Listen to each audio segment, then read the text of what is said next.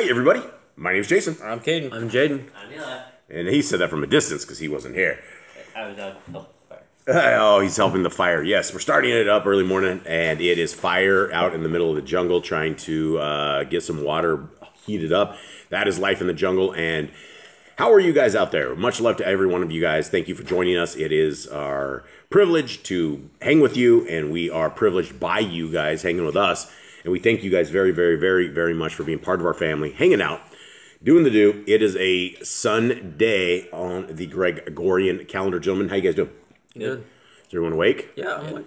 Bushy-tailed, wide-eyed? No. No, not quite. Eli's not. He's like squinting over there. Yeah. Barely awake. He's barely awake. What do we do about that? Maybe we should like throw water on him in the mornings. Throw water. How do we wake you up? No way. Just kind of live it. Give it as.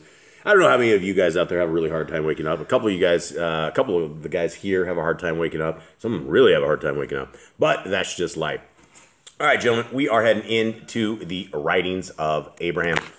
Can anybody give me a quick lowdown of the showdown of what went downtown? Last couple chapters talked about Yitzhak being born, him, and then as he grew up, it caused contention between him and Ishmael, and he broke one of Ishmael's arrows, and Ishmael hated him because that Ishmael aimed a bow to kill him, but who was sought from his heart, so he didn't kill him. Sarah saw it, and Abraham and Sarah decided he needed to go out of the camp, and Yahuwah said that he was going to bless Ishmael for Abraham's sake, and Isaac grew up, and when he was weaned, he started learning the Torah and how to be a priest. Yeah. All right. And so before I start, I wanted to guide everybody over here. If you have not downloaded the free PDFs, there's free PDFs of the entire scriptures along with the Apocrypha of what we are reading right here. These are free PDFs. You can get them, share them around. Very small in download compared to the quality and the amount of words that you get in there. And it is the word of our Creator. And for anybody who wants to help this channel, and when I say help this channel, there's never any kind of money that ever goes to us. We don't have a donation for us. We don't make any money on the Word of Yah anywhere at all. And any donations that come in go directly to the Yah scriptures. And for $59, we are getting ready to get these scriptures. We already put in our first payment into India. And they ordered the paper for us, and we're working on the front cover of it. There's 103 books in this. Now, this book, because it is a large print, is huge. We're talking the size of War and Peace. We're talking the size of one of these medical PDRs, the personal desk references that the doctors use as all their drugs is like 4 inches thick. This is a big book.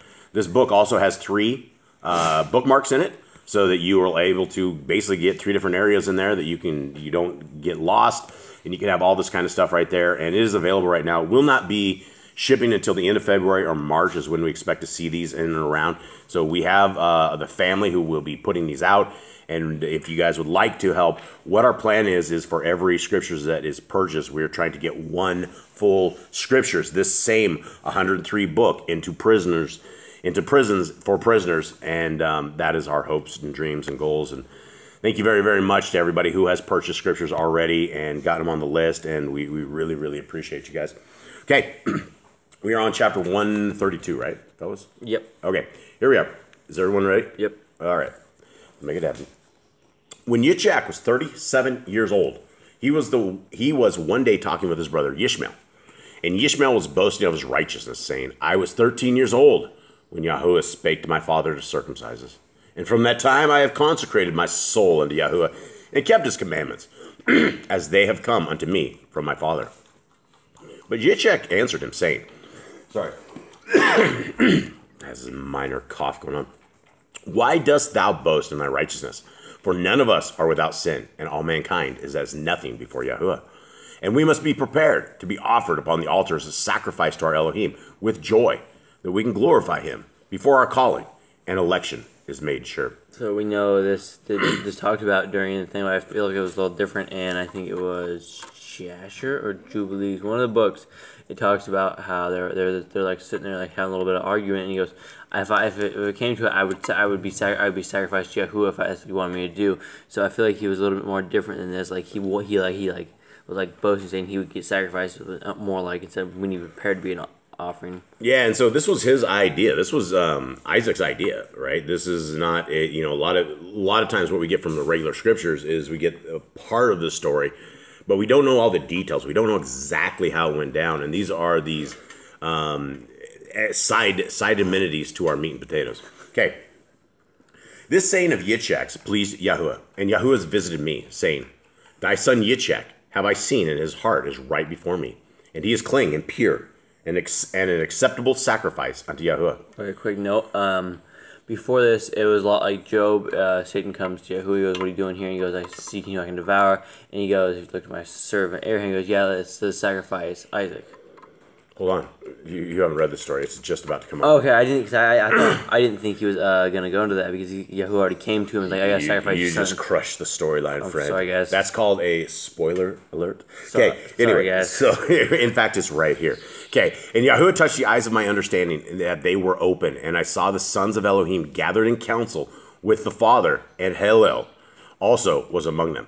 Okay, what do we make of Hillel? We know it's Satan, right? But I mean, this is a different name than any other.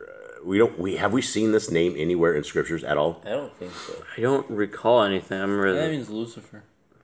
Does it? I think so. Yeah. So it's Hillel. Okay. Excuse me again. And Yahuwah said to Hillel, Surely thou hast been abroad in the earth, trying the hearts of men. Whom hast thou found standing in his integrity? Who should be further tried to know whether he be thine or mine?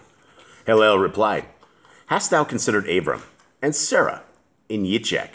For I am unable to lead them into sin in whatever matter I place before them.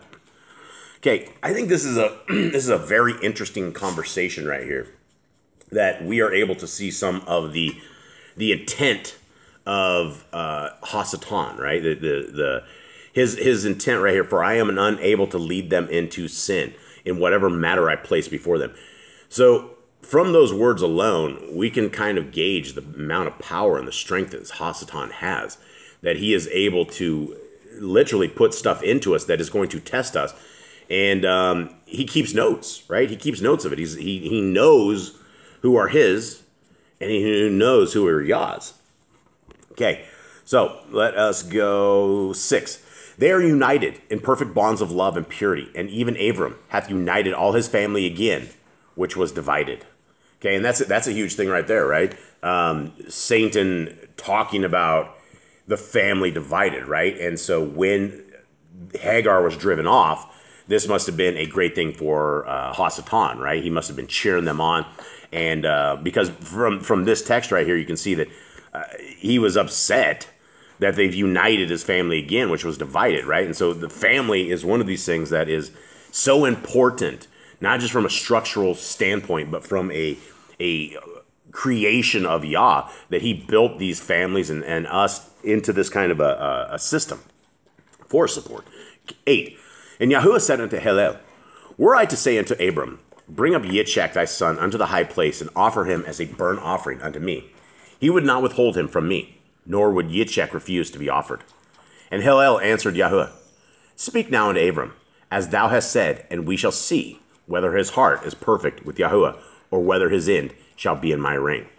Now, do you think Hasatan was able to be where the boys were when they were talking about this, that Isaac was the one that brought this up?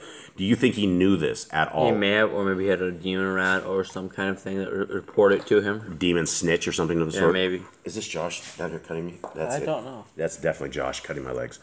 And for those who do not know, I should be a little bit better about explaining this. We have 9 pit bulls. And they come around us at all various times, and they sneak under the table where you don't see them. And all of a sudden, you will feel a claw on your leg, and it'll go right down all the way. And the dogs just all ran away. It will go all the way. It will go all the way down your leg, from the knee all the way down to your ankle. And that's their love. They're just saying, "Hey, will you pet us, please?" And the dogs just all ran away again. Mr. Cole's out there working the rocket stove, trying to get some a little bit of water here for this morning. And the dogs are going crazy. All right. 134. So we're right. With these words, the vision was closed to my mind, and Yahuwah said unto me, Abram, take now thy son Yitzchak, whom thou lovest, and go to the land of Moriah, and offer him there for a burnt offering upon the mountain which thou shalt see the glory of Yahuwah resting as a cloud. And Yahuwah departed from me, and left me to consider these things. Now Sarah's heart was knit unto Yitzchak, insomuch that she kept him by her side whenever possible, and he did sleep upon her bed at night. Wherefore I thought, how shall I separate Yitzchak from his mother Sarah for such a journey, lest her heart be grieved, and she die in her grief? Now, excuse me again. Sorry, guys. Man, 37 years old. How old is Sarah at this point? She's ancient. Yeah, she's 127, I think. I don't know. Does this seem odd at this age to hang out in the bed of your mother at this age? I think so. I mean, really close back seems strange to me, but Maybe they're closer. Maybe we are so afar from what should be reality that we think that a 37-year-old hanging out with mom is very odd. And maybe it's just a love thing. I get it. Mom and son, and she worked so hard to get him. But it just seems like a very, very close relationship, which I guess isn't bad. 3. So I went unto Sarah and comforted her, and afterwards I said unto her, our son Yitzchak we have taught these many years, and I feel now that I should take him unto Shem and Eber, his son, where he can be instructed by the ancient ones in the mysteries of the ancients, that he may become a perfect servant of Yahuwah, our Elohim. Now, Abraham just told a lie. Guys, Yeah. we should address this. What else needs to happen? Go kill your son? Well, that's the thing. She would never go for that, right? She's like, oh, well, where are you guys going? The only thing that he spun a yarn, right? And maybe he had a plan afterwards to take him there. I think he does. He does take him there afterwards, yeah. But as far as his intent right now, he's going to slay his kid. So this is a barefaced lie. But so, he knows Yah promised him generations through Isaac, so maybe he knew he'd bring back from the dead or something like that. maybe, yeah, absolutely. But the thing was he taking him to Shem and Eber? Not immediately. That's a barefaced lie. So what do we make of this? Father Abraham spinning yarns. I feel like this. Abraham. The first time he told lies. yeah, he and Isaac will tell some lies over the time. Yeah, so I mean, it seems like, and this is what would you call this one, a white lie? One of these little white lies? I don't know. This one's like about to get someone killed. We end up with someone dead after this. During this, so like. Yeah, imagine what Sarah would say if he did go up there and slaughter the son and then come back home and he had said that where is he? Is he at Shem and Eber's? Can you tell? Can we go see him? Not exactly, right? It wouldn't go down well. So anyway, 4. Sarah replied, thou hast spoken well, my Adon. Go now and do all that thou hast said. Only let the lad remain not too long apart from me, for my soul is bound to his soul with a perfect love from Elohim. And I answered Sarah, saying, my daughter, let us pray to Yahuwah, our Elohim, that we may yield to his will in all things, and that all things will work together for our good. I think we'll leave it at that.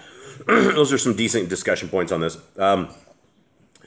I guess part of his clearing up a little white lie is that he says here, let us pray to Yahuwah, the Elohim, we may yield to his will in all things, and that all things will work together for our good. Sarah had absolutely no idea what that meant, and this is very interesting. This is very, very interesting. We all fall from grace. We all fall, right? I mean, if Father Abraham is having to spin a yarn to get to the point where he can take his kid up to kill him, his Sarah, I don't think Sarah would ever be okay after this. I don't think she and he would ever be like good. Maybe. Well, Abraham answered with words. I mean, they don't see him alive again. She's dead. Right. She dies before they ever make it. Yeah, they're dead. This is the last time they ever see her, and so this is interesting. This is her final moments. This is in like sadness. The last time she ever sees her kid, she's just very, very, very sad. Okay, all right. Well, we will continue on with the trip tomorrow. How this goes down and everything, and we thank you all for being part of our family. We thank you all for hanging out with us, and we hope you have a wonderful day. And that's it. Shalom. All right. Shalom.